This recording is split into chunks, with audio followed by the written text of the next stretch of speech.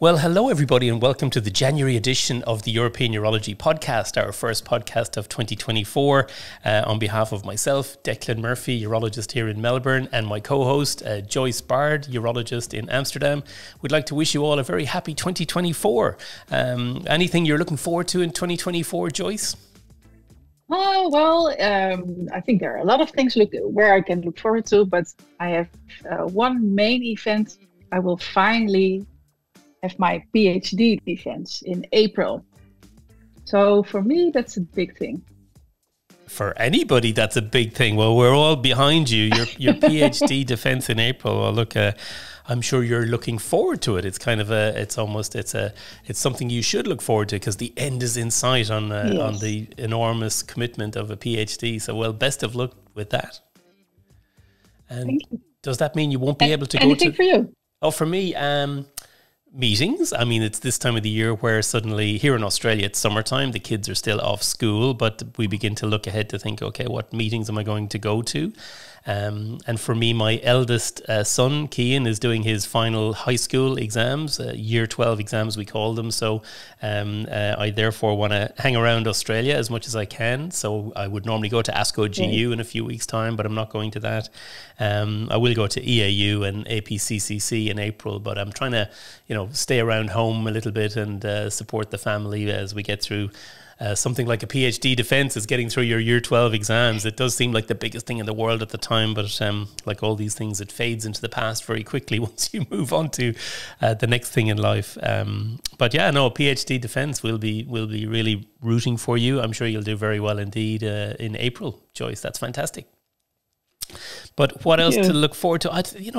You still have that slight feeling of post-COVID, don't you? That it wasn't that long ago where you couldn't do things, you couldn't go to meetings, you couldn't have family events and so on. So I think hopefully, despite various conflicts around the world, hopefully 2024 we can have a sense of normality in our personal and professional lives. And but it is very difficult to avoid discussions about conflict because it affects so many people out there, so many friends and colleagues and urologists who are involved in various conflict zones. So that's always in my thoughts, I must say, as well, as we connect with our friends around the world. And let's hope we can look forward to more peaceful times in the various conflicts we have around the world. But I think there is a lot to look forward to in a relatively normal urology sense in 2024. And here at the Journal, at European Urology, we're now in January. This is the January edition, and the new editorial board led by Alberto Briganti kicks into effect from this week. It's a transition period for the last 6 months as Jim Cato and his editorial board finish out, and then Alberto Briganti and his new editorial board are coming in. So there are some changes coming in the Journal that we've been discussing within the new editorial board, and we'll get Alberto and some of the other associate editors on in the next month or two to talk about those changes. It's not just changes in personnel, but there will be some changes to article types, which those of you who like to submit to this great journal will certainly be interested in. So that'll be coming up in the next few months. But this edition is jam-packed as usual. We've got two really good papers to talk about. One is the EANM consensus on molecular imaging and theranostics in prostate cancer. So that's a fast-moving area. Any of you interested in prostate cancer will be interested in this paper, this consensus. And the second one is another prostate cancer paper, a prospective trial, the forecast trial, looking at the role of multiparametric MRI in assessing patients with radiorecurrent prostate cancer. So two very hot papers. And of course, coming up later in the podcast, our usual have a look at what else is going on in the journal. One of our senior trainees from Ireland, Stefani Croghan, is joining us to talk about that. But let's kick off and go to our first paper of the month. It's the forecast trial, and I caught up with first author Daniela Oprea-Lager and also with Roderick Bergh to comment on this paper. So for our first paper on this January edition of the European Urology podcast, we're very excited to highlight this EANM Focus, the European Association of Nuclear Medicine Focus. Number 5 is what they're calling it. It's a consensus on molecular imaging and theranostics in prostate cancer. And what a great way to kick off the year, talking about one of our favorite topics. But because it's such a fast-moving topic and we all have questions about what type of imaging, what type of tracers, what type of theranostics, etc., we really welcome this key publication in European Urology. And we're really pleased to have first author Daniela Oprea-Lager, a nuclear medicine physician from the Department of Radiology and Nuclear Medicine at Amsterdam University's Medical Center, joining us to discuss this paper, and also to welcome Roderick van den Bergh, a urologist and a good old friend of mine. He actually did a fellowship here in Melbourne many years ago, Roderick, who's a consultant urologist at Erasmus Medical Center in Rotterdam. So Daniela and Roderick, thanks very much for joining us on the European Urology podcast. Thank you very much, Declan, for the kind invitation. Thank you. It's a pleasure. Terrific. So we thought we would kick off by asking Daniela, as best she can with such a big paper, and of course the link is in the show notes so you can have a look yourselves, to give us a little bit about the rationale for this consensus and maybe some of the key points in the areas that you've highlighted, and then we'll ask Roderick to take you through a few questions. Thank you. Yes, I'm very proud to be a part of the European Association of Nuclear Medicine. And ENM, our association, is organizing actually every year, starting with 2018, a focus meeting. And as the evidence was pointing on theranostics in prostate cancer to be the most dynamic and rapidly evolving field in oncology in the last 5 years, the choice for a new topic was obvious. So under the motto, "The future begins today," was the 5th edition of ENM Focus organized, and this was on molecular imaging and theranostics in prostate cancer. This was scheduled in February in 2023 in Sevilla in Spain, and the aim of this meeting was to critically review developments in molecular hybrid imaging, but also in radioligand therapy in prostate cancer, in order to reach a multidisciplinary consensus on the current state of the art in prostate cancer. So the meeting was really attended by 300 participants, and we were happy to have people all around the world from 4 continents, from 34 countries. Yes. Yeah, terrific. It's quite a big deal logistically, putting this group of international multidisciplinary experts together. So congratulations to everybody for doing that. And the statements themselves, the modified Delphi process that was used to reach those conclusions, are well described in the paper. And then I was particularly interested in the different tracks, track 1, 2, 3, 4, 5, that you highlighted and that you voted on and reached consensus on, really, in quite a few areas. Roderick, I'll hand over to you for your observations and the highlights of the paper you want to get through.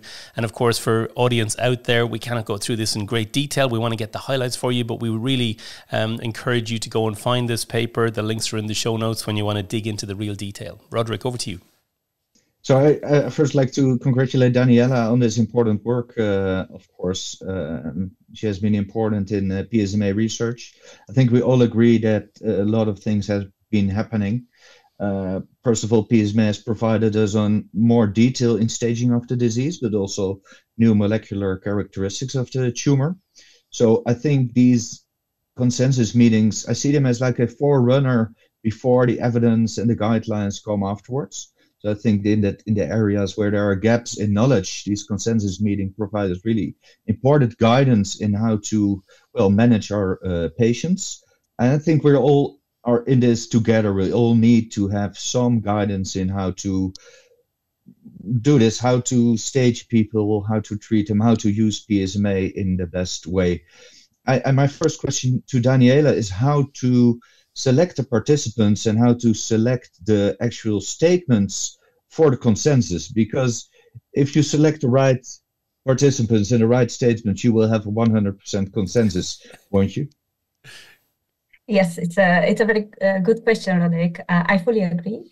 I have to say that we started the preparations 2 years prior to this consensus meeting, and it started with literature research. We try to identify the gaps in the literature, actually. Of course, we were wanting to keep up with the publications, with everything that is new, and everything was what was published after 2020, so that we really have the highest level of evidence and the new level of evidence. And we were very happy to identify this literature and to organize the whole spectrum of prostate cancer into 5 tracks, into initial staging, but also restaging of prostate cancer, advanced prostate cancer, and also radioligand therapy in advanced prostate cancer. And the 5th track was on the important factors when developing such a consensus meeting. And we identify 300 participants, so actually participants that were willing to discuss together with us about the prostate cancer, and they were not only radiologists and nuclear medicine physicians, but importantly, it was really a multidisciplinary consensus, including our friends from urology, from medical oncology, and from radiation oncology, as well basic scientists that are involved in the field of prostate cancer. And we were also very happy and honored to have 28 expert panel members who were indeed medical specialists from all the fields that I already mentioned, and who were willing to participate into this 2 rounds of Delphi process, in which we address some questions and in which we try to also provide the current state of the art, the current gaps in the literature. We asked specialists to provide lectures, pro and contrast, of course, dealing with the 5 tracks, and then to identify and to have good interactions with the participants and the experts. And when going through all the statements, I found some of them actually pretty obvious. So it was for me not surprising that there was a consensus. Other ones were pretty progressive. One says that patients diagnosed with oligometastatic disease with PSMA should receive local treatment and oligometastatic treatment as well. And there are a few other ones which are really like looking into the future. And did you see that on these more provocative statements there was less consensus? I think there was consensus, especially in the initial staging and the restaging of prostate cancer, which is quite obvious because it was also somehow in line with the current guidelines that we have. For instance, we know that multiparametric MRI is the imaging modality to stage patients with prostate cancer, but we also know that that is important, and it was consensus for the use of PSMA in the intermediate with a bad prognosis, and also in the high-risk prostate cancer. So these are really indeed obvious statements where it was a consensus. But it was also provocative, especially in the radioligand therapy field, especially when we want to select the patients, how to select the patients, and how important is dosimetry to help us identifying the best candidates for this treatments with PSMA-based radioligand therapies. And I think the most challenging questions were about the bone marrow involvement, about the use of different types of tracers, for instance, FDG and PSMA, in order to select the best candidate. Do we always need to have 2 types of PET tracers? And of course, it depends from country to country and from the budget that you have for your imaging per country. So there were some challenges indeed, and nice discussions between the participants and the experts. Yes. As a urologist, I would have some suggestions for future consensus meetings, because I think there are still a few questions open. One of them, for my idea, is who could avoid MRI and could get direct PSMA. So I think there is an overlap. Like for a patient with a PSA of 30, I think the added value of MRI is limited, and a direct PSMA may be the future. I think another open question is still who can avoid lymph node dissection, because you give some suggestions that we should use the information of PSMA, but we still don't know how to use it best. You're absolutely right. Yes, I think leaving the multiparametric MRI behind and starting only with PSMA, it's also challenging, especially because we know that there are some 5 to 10% of patients having a PSMA negative expression. So probably in that patients, even if they are high risk prostate cancer, having no PSMA expression, it will be very challenging. It will be impossible to stage these patients. So I think especially for these candidates, there is still a place for multiparametric MRI. And indeed, we have noticed, and we also perform research in this field, that the use of and the incorporation of advanced modalities like whole body MRI and also PSMA PET in the nomograms that are currently non-imaging based, it might help, especially the urologists, to decide whether to perform an extended lymph node dissection or not in candidates for radical prostatectomy. So I think this is some work for the future. I fully agree with you, but we still need some thresholds to apply who should get a dissection. And the last point I wanted to address is the old discussion on low versus high volume disease. And it was the most provocative discussion. Well, the statement says that, of course, that it changes the field. PSMA changes the field of metastatic or advanced disease. But we still don't know what the number of metastases is before it's low or high volume, or how to use it in clinical practice. So I would like to challenge you and your colleagues in the future to really come up with a solid threshold, or at least a suggestion for it, how to use that in the future. Yes, I think we came with an idea, especially for the definition of oligometastatic disease, up to 5 metastases. So this is already decided. And I was very happy to hear that even the medical oncologists agree that nowadays it's not so important the high versus low risk volume disease, but it's especially important to have oligo versus polymetastatic disease, because this will make the difference between systemic therapy or trying to only locally treat these patients. So maybe then the really last point I would like to address is anything which has been important in MRI is learning curve and quality issues. And do you think that is just as relevant in PSMA scanning as in MRI? It's absolutely essential to have this learning curve and to learn how to interpret the different types of PSMA PET, especially knowing the, for instance, tracers with atypical bone activity, and to know how to interpret the benign findings and not to confound them with metastatic deposits. I think this is essential, and this is our duty as nuclear medicine physicians to educate the new generations and our colleagues as well. Yes. And when is your next consensus meeting planned?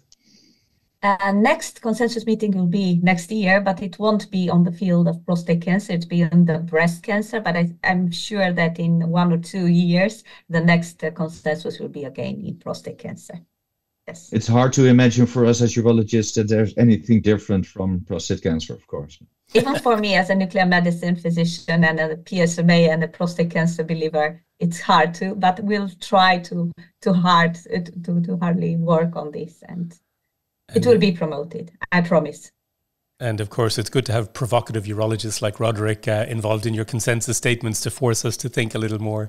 Can I finally ask both of you this question? Because, of course, guidelines remain the place we go to help us make decisions for our patients based on best evidence. But these consensus statements often fill in the gap where the evidence isn't quite mature enough yet, but the clinical question is still there in front of us every day in the clinic. The guidelines are sometimes a bit behind. And Daniela, the current EAU guidelines, the 2023 guidelines, make a quite provocative statement saying that PSMA, although more accurate, will change management in about 1/3 of patients, and we should not do that. We should not change the management based on PSMA alone, because we don't know, does the change in management improve outcomes? Can I ask you for your thoughts on that statement that we shouldn't act on the information we see on this more accurate scan? Thank you, Declan. This is actually a discussion that I have for already a couple of years, being also involved in the EAU guidelines panel. So yes, the guidelines are made for whole Europe, to be very honest, and actually not only for Europe but for every country, also in America or in Australia. So we really need to take care of what is possible in some other countries, and to realize, and I fully agree with this, that we don't have the data right now telling us that seeing more and treating the patients in a way that we didn't treat it in the era of conventional imaging, it means that the patients will have a survival benefit. So until the data is there, we really need to be cautious. Of course, I would like to say, let's go with only modern imaging, but I think it's important to realize what are also our caveats with imaging. I'm surprised that Daniela is as cautious as she is, being so knowledgeable as she also is in PSMA. Roderick, can I ask your thoughts on that question I asked? So I'm in the guidelines panel as well, and I think that the evidence is always has always priority over lower levels of evidence. But in the areas where there is no evidence, I think common sense is, of course, something you can follow. And I think there are many cases we see in clinical practice where the PSMA provides us such a detailed image of what's going on over conventional imaging. And I think that then it is not against the law to use that common sense and only follow the guidelines. So I think a combination of both is the ideal situation. Very good. Well, thank you very much, Daniela, Oprea-Lager and Roderick Vandenberg, for joining us to talk about this very nice paper. I encourage the audience to go and have a deep dive, and watch out for more of these consensus statements coming soon. Thank you very much. So that was a great discussion, Declan, with Daniela and Roderick. Almost a full Dutch team. It really was, and before they came on live, they were speaking Dutch. And as I hinted at, Roderick actually worked here in Melbourne with us for a year. Oh, it must be 7 or 8 years ago. He was our fellow, and we had another Dutch fellow swapping over at the same time. And the pair of them used to speak Dutch in the operating theatre to wind me up and say things about me behind my back. So one of these days, I'm gonna learn Dutch, Joyce. Don't you worry. We regularly have Dutch guests, so probably you will learn. I know, exactly right. And our second paper, you had a chance to chat with Tamer Shah, urologist from Imperial College in London, about his paper. He's the senior author on the Forecast trial. And you were also joined by our associate editor, our new associate editor for radiation oncology, Amar Kishan. So let's cross over to hear Joyce's discussion about this really nice paper. So for the second paper we're going to discuss, we stay in the field of prostate cancer and imaging. The next paper we will discuss is on the role of multiparametric MRI and MRI-targeted biopsy in the diagnosis of radiorecurrent prostate cancer. And this is an analysis from the Forecast trial. And we have two new guests. The first is the senior author of this paper. This is Dr. Tamer Shah. He's a urologist at the Imperial College in London, and he's working in the Charing Cross Hospital. So very nice of you to be here today. And our second guest is Professor Dr. Amar Kishan. He's a professor of radiation oncology and urology at UCLA. Also one of our associate editors of the journal. So also for you, very welcome. You have written a very nice editorial on the paper of Tamer. So welcome and thank you for your time to be here on this first podcast of 2024. So to start, Tamer, you did an evaluation from the Forecast trial looking at the role of MRI and MRI-targeted biopsy in radiorecurrent prostate cancer. To start this discussion, would you give us a brief summary of your study, something about the background and also the forecast trial, and highlight your key findings of this study? Will do. Thank you, Joyce and Declan, for having me on the show. And Happy New Year. The forecast trial was a multi-center phase 2 study that sought to answer 2 questions in patients who were at risk of recurrent disease after radiotherapy. The first was to determine the diagnostic accuracy of multiparametric MRI, and the second was actually to determine the outcome of patients who were suitable for and subsequently chose to undergo focal ablation. The current paper that we are discussing is reporting on the diagnostic accuracy of MRI, and it particularly focuses on biopsy strategies and penumbral sampling. Overall, we recruited 181 patients into the study, of which 144 were eligible for this analysis. Patients had either undergone a mapping biopsy or both mapping and targeted transperineal biopsies. Overall cancer detection was 77% at the whole gland level, and if we used Leica 3 as our threshold for an abnormal MRI actually had a sensitivity of well over 90%, but with quite poor specificity. If we had just done targeted biopsies, 7% of cancers would actually have been missed, and using a penumbral sampling strategy, we could reduce this to 2%, particularly if we incorporated neighboring quadrants. The other key finding from this study was when we actually looked at the data at a quadrant level. And when we did this, we found that 59% of patients actually had tumors within the non-targeted regions of their prostate. And these were the patients that would have been missed if we'd only taken targeted biopsies. Again, a more extensive, more systematic biopsy strategy reduced this to around 10%. And our take-home message from the forecast trial was that if you're at a purely diagnostic level, targeted biopsies may be appropriate. But if we want to characterize the disease, particularly if we're looking to offer some form of targeted therapy, such as ablation or SBRT, then we still need to perform a systematic biopsy. Great. Thank you. So, Amar, you have written a great editorial on the paper with a somewhat challenging title, Bullseye or Tip of the Iceberg. Could you, before you start the discussion with Time Work, could you give your reflection on this publication? Absolutely, and thanks for having me on as well, and congratulations, Time Work, and your team on excellent work with this study. I think this study is very important. We don't have a great understanding of radiorecurrent disease in general, and it's very helpful to have high-level data to help us guide even, in the diagnostic and therapeutic planning pathways.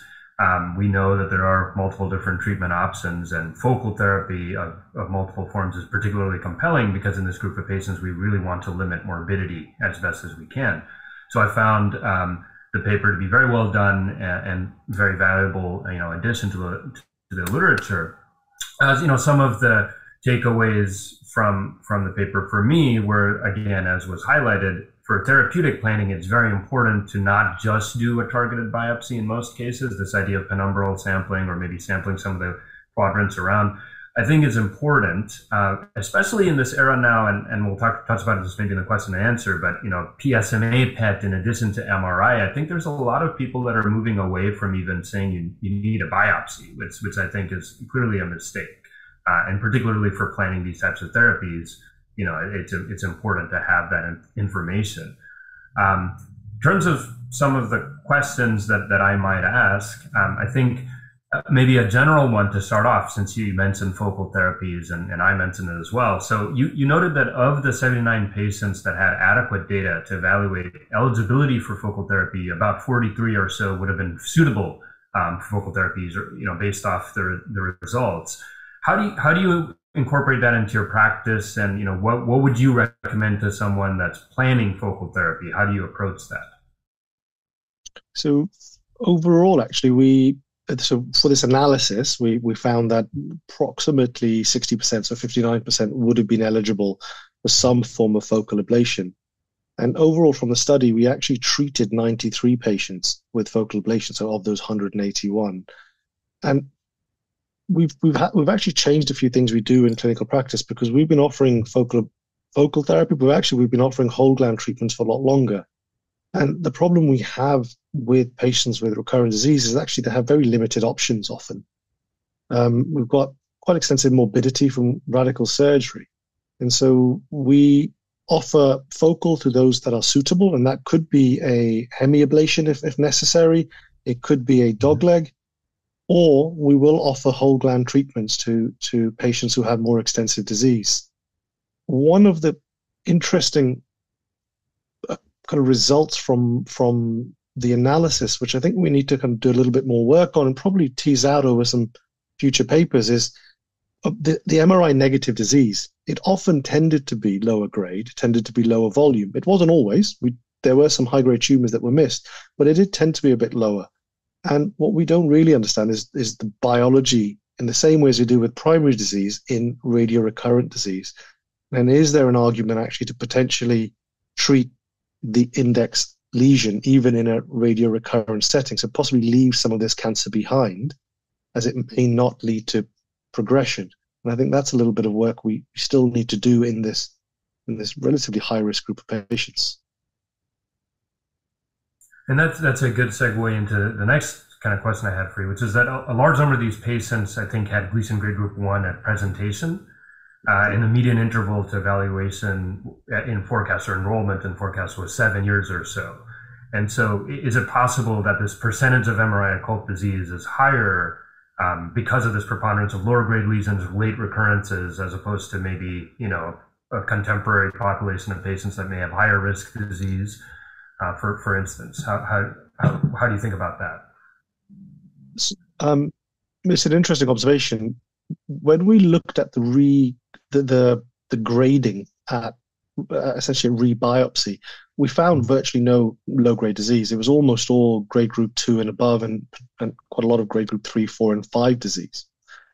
And so the question is, what happened to that grade group 1 disease that we had at the beginning? My gut feeling is it was probably undersampled. These are patients who, as you said, on at median 7 to 8 years, so many actually were treated even longer than that. And this predates MRI, or good quality MRI, predates a lot of our biopsy techniques. So I suspect it just represents undersampling, and they probably always harbored higher grade disease. We just don't have the original tumor blocks because they're so old to be able to go back and re-report some of the specimens, but even then they may not have captured the actual index lesion. And how do you think PSMA might have played into this, in the sense that the median PSA, I think, in this cohort was about 3.8 or so. So we would expect PSMA PET to be positive in some location in these patients, right? So how does that play into your diagnostic pathway and maybe the interpretation of the results? So I've actually almost lost equipoise in the use of PSMA PET in this disease. I'm still waiting for results in primary disease, and I know Declan's done a lot of work on this as well, and there's a lot of data about the primary 2 study. But in radiorecurrent disease, I'm starting to lose a little bit of equipoise, because one, it's for staging. We used choline PET, and even with that, 1 in 4 patients had metastatic or nodal disease when they presented with biochemical failure. And I suspect we'll see a lot more lesions on PSMA PET. But the other is for local disease characterization.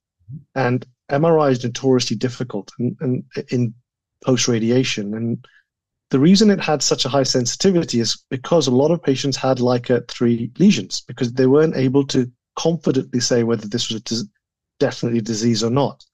And we've looked at this actually in a small group of patients now.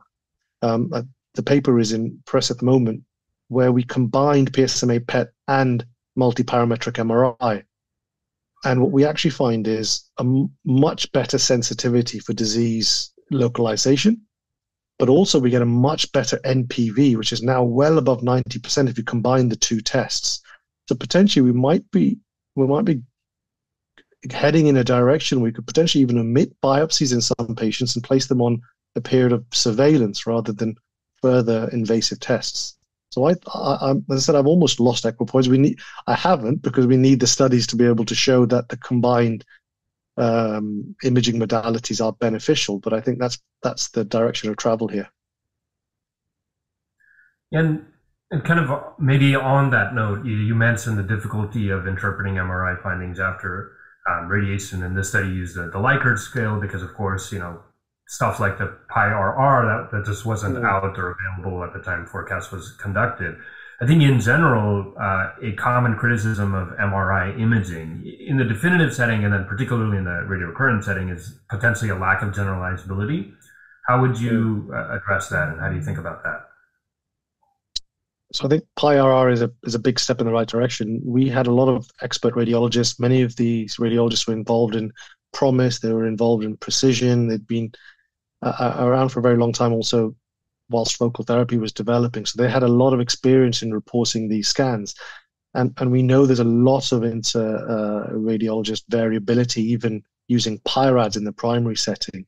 And so I think there is a little bit of issues we have where we need to try and develop systems to allow non-expert, non-tertiary center radiologists to be able to review these scans and produce essentially a high-level report. One thing I believe probably for 2024, we've seen a lot of this in 2023, and we haven't really got data yet in this cohort, but hopefully we'll do, is the use of AI. I'm seeing some fantastic data on how AI performs in the primary setting at the level of a general radiologist, not at the level of an expert, but general radiologist is good enough, and they can outperform many radiologists out there. I'm not saying we remove them from the pathway, but that may be something that helps in the interpretation of these very difficult scans.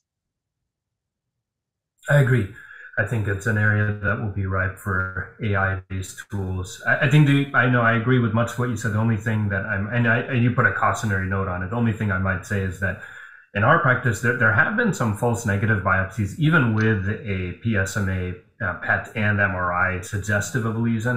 And sometimes, we don't know the response after radiation very well, right? And there can be artifact, there can be PSMA heterogeneous expression that's not actually recurrent disease. So I still think a biopsy will be helpful for that reason, even with PSMA PET and NPMRI and a high NPV, and then also for grading purposes. Even though the grading system is not perfect, it might help prognostically to know if this recurrence is a marginal miss of an original Gleason grade 1, or is it actually a Gleason 8 recurrence. But again, as I mentioned, fantastic work. I enjoyed reading the study and commenting on it. Thank you. So I think it was a really great discussion. Thank you, Baard and Taimur, for your time today to be on this podcast. And I really would encourage your listeners to read the original paper and your editorial, of course. So thank you for being here today. And we'll all read your papers, of course. So now we're moving on to the other favourite segment we have within the podcast, where we have a look at what else caught our eye in this month's edition of European Urology. This is the section that Nikita Bhatt has chaired for the first few editions of the podcast, but while Nikita is off on maternity leave, we have a kind of rotating roster of senior trainees from around Europe, maybe around the world. We haven't fully finished this roster yet, who dip into the rest of the contents of the journal and tell us what else caught their eye. So this month it's a great privilege to welcome fellow countrywoman Dr Stefani Croghan, who is a senior urology trainee at Beaumont Hospital in Dublin. And Stefani has kindly agreed to join us to see what else caught her eye in the podcast this month. Stefani, thank you for joining us. Thanks very much. It's a pleasure, Declan. Great. And I know you're quite involved in trainee matters. You're on the BURST committee, which of course Nikita is on as well. And I think you're on some committees involved in research in Ireland as well. Yes, I am. I think they're a great chance to, promote collaborative research and connect with colleagues. I've learned a lot from those experiences. Excellent. And tell me, are you someone who enjoys a podcast? I am. I would say I am probably a little bit of a technological Luddite, a little bit slow to the podcast game, but I have certainly gotten on the bandwagon in the last couple of years and finding them really useful for both urology and just general interest matters. Fantastic. Okay, so let's go over to you. I think you've picked out 3 different papers you want to highlight. Tell us about the first of them. I have, yep. We have a great edition of European Urology for some New Year's reading, and I have chosen 3 papers to highlight for the podcast. The first is a brief correspondence on how well artificial intelligence chatbots respond to search queries about urological malignancies from New York. I think it's a really timely correspondence piece in what is obviously a rapidly evolving area. The authors basically found top Google search queries for common urological malignancies and plugged these into various AI chatbots to assess the information yielded. I think it's a really useful article. It's really important, I feel, as clinicians to have insight into patient sources of information. I tried out chatbots myself earlier in the year, and I did notice the propensity of some to fabricate research papers for references. So I have to say I found that quite alarming, but as I mentioned, I'm pretty new to the technological game, so not sure. Certainly in this paper, reassuringly, it seems that the information yielded was generally accurate, but the authors did comment that language and patient readability were lacking. So for the time being, it seems to me the chatbots are probably an inferior resource to high quality patient information leaflets that perhaps we can direct patients to ourselves. But it's a rapidly growing area, so I guess we all need to watch this space. Sure is. What do you think, Joyce? Have you any thoughts on ChatGPT and these AI chatbots for doing searches on urological stuff? Or are you finding any patients doing that? No, well, I'm not using ChatGPT or things like that quite often, and I haven't heard any of my patients talking about this. But if you look at social media, I think there's really a lot of misinformation if you talk about different medical topics, and I think that's really worrisome. So on one hand, I think it's encouraging to read that there's no misinformation if you do some searches on this chat box. But on the other hand, yeah, it will probably depend on your patient group. If you have younger patients, they probably will go to the internet. And I agree with you, we need good patient information. But in the end, we cannot prevent them from going to the internet and Google things or go to ChatGPT. So on one hand, it's encouraging. There's no misinformation. But we should, maybe I should ask my patients more actively if they make use of things like this. Yeah. And I think what Stefani said is interesting. Yeah, it is interesting, but it's the inaccuracy. And we've talked about this technology a lot on GUcast, our main podcast, over the past few years. And it's one of the comments I recall last year was someone said, ChatGPT can be very convincing when it blurts out a whole pile of information about a urological condition. Oh, that sounds very impressive. But it can be very inaccurate. It can be very convincingly and confidently incorrect about something. And so you have to actually check it very carefully because it sounds so convincing, but actually that's completely wrong. And I think that's a little bit different to people just doing general searches on Google, because they are more likely to at least find themselves in reputable places, at least for the first page or two on Google searches. And then social media kind of sits in between it, that whole misinformation, disinformation era. But I think that'll be one of our challenges going forward with patient information in coming years, is trying to sift all that out. And one of the concerns about the whole generative AI field is that it effectively is creating more and more and more content all the time. It's creating generative AI content about generative AI content. So if the first thing was inaccurate, the second, third, fourth layer of it will certainly be inaccurate. But yeah, very nice paper. We'll put a link in the notes, so please go and have a look at that and update yourself on it. What else, Steph? Sure, yeah. The second paper then that caught my eye is a systematic review and meta-analysis looking at the role of 99 technetium sestamibi CT in the diagnostic pathway for renal masses. It's a paper from Italy. I recall back at an AUA, I think it was the 2019 one, there was a lot of chat about this, and then things went a little bit quieter since. So it's nice to see an integrated update on the matter. Essentially, Sestamibi seems, from my reading of this paper, to be performing well for differentiation of oncocytomas from aggressive renal tumour subtypes, but not so much so regarding hybrid and chromophobe types, and the evidence quality is still pretty limited. So I think the clinical role does remain uncertain, but perhaps a future place in a diagnostic pathway may emerge, and it is an interesting read. Yeah, I agree. I recall, I think it was work from Johns Hopkins a few years ago, looking at Sestamibi to differentiate these oncocytomas from renal cell carcinoma, and quite encouraging. And in that group of patients, of course, it's usually a biopsy we're reaching for to try and help us figure out, is this a benign lesion or a malignant lesion? And biopsy in itself, well, is invasive, but also has limitations. So it is encouraging that a non-invasive intervention like Sestamibi can help. But it's interesting how it hasn't really punched through into the big time since the initial work. I just think probably enough work hasn't been done on it. I think there probably is value there, but this systematic review is a good summary of the overall work, and probably we should be embracing this more in prospective trials. It's easy to do. We ran quite a few Sestamibis after we saw the original data from Johns Hopkins, and it did look good, but there was also, it still was difficult to avoid a biopsy if we really still had some uncertainty, because the decision about a partial nephrectomy or a nephrectomy is such a big deal for some of these patients. Absolutely. That's the second one. And then you have a third paper, a final one. Yes, finally, a summary of the 2023 EAU guidelines on muscle-invasive and metastatic bladder cancer is found in this edition. It's great to see innovation and evolution in bladder cancer treatment, as traditionally it's probably received less attention than other urological malignancies. So I think this guideline is really nice to see. It includes discussions of MRI staging, robotic approaches, immunotherapy, etc. So very cutting edge, and I think it's obviously a must read for anyone involved in the area of bladder cancer treatment. Yeah, there's nothing like a big EAU guidelines paper, Joyce, is there, to draw our attention to. It's that time of the year coming up to a main EAU meeting where some updated guidelines get released, and this one on muscle-invasive and metastatic bladder cancer is very important indeed. Any comments from you on this, Joyce?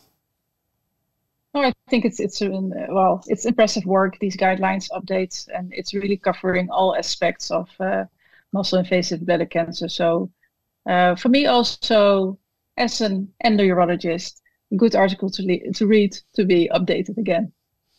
Yeah, and of course, I know you do a lot of upper tract TCC cancer work in your endourology practice as well. So yes, but I think the thing with this guideline is it's a really nice one. But goodness me, things are moving so quickly in metastatic and muscle invasive bladder cancer over the past even 6 or 9 months alone, that this guideline is almost out of date already. And so I think, which is great news for bladder cancer, where really very little has changed for so many years, unfortunately. But now we have a whole bunch of really amazing interventions, especially for metastatic bladder cancer, that it's actually quite good to say that we look forward to the next iteration of this guideline, hopefully next year, that will update us on some really, really important work. So yeah, very good, Stephanie. Thank you very much for all that.